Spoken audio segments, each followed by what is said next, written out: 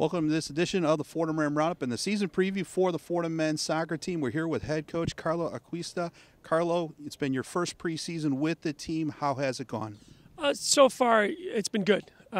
Expectations, we're starting to exceed them a little bit during preseason in the sense of finally getting a little fitter, healthier, the way we want to play, have a way about us, things like that, create a culture.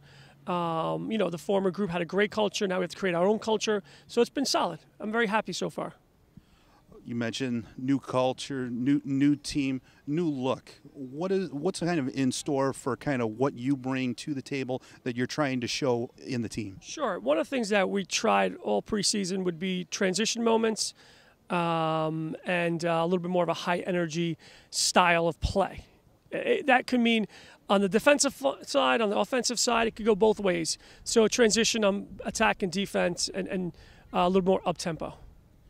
You bring back there's a lot of experience on this team. Two of those players, your captains, Bart Dziedzic and Joergen Oland. How comfortable do you feel with those two guys as your team leaders on the field?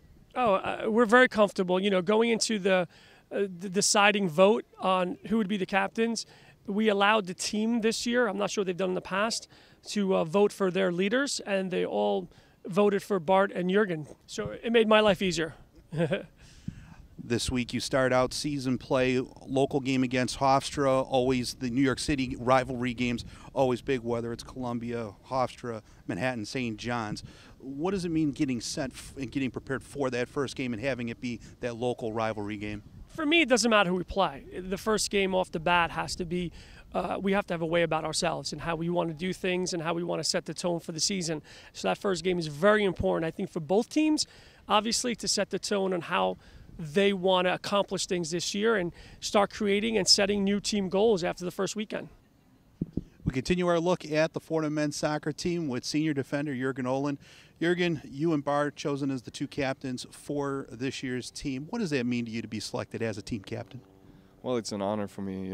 It's from the first day, that's something you want to be here. You want to be a leader. You want to have good impact on the team, and to be a captain for this team is a big honor for me and for Bart as well. So I'm very proud of that.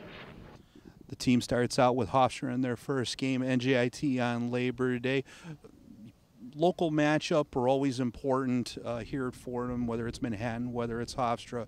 What does it mean to play in those type of games where it is a local team that you kind of have bragging rights on the line here in New York City?